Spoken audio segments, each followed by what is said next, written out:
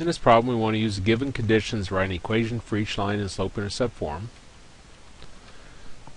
And we're told that the slope is equal to 3, and it passes through the point 5, 1. Well, remember our steps.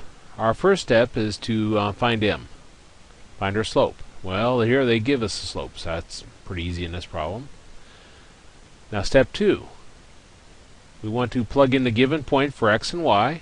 This is a specific example of a point it passes through, so we can put that in for x, put that in for y. So y is equal to 1. M from step 1 we said was 3, and x is 5, plus b. And then we want to solve for b. 3 times 5 is 15. Take 15 on the left side, we got 1 minus 15 is equal to b, or b is equal to negative 14. Step 3, write our answer. Well, m we said from step 1 was 3, so we got y is equal to 3x, and b is negative 14. So we got y is equal to 3x minus 14. And that's our answer.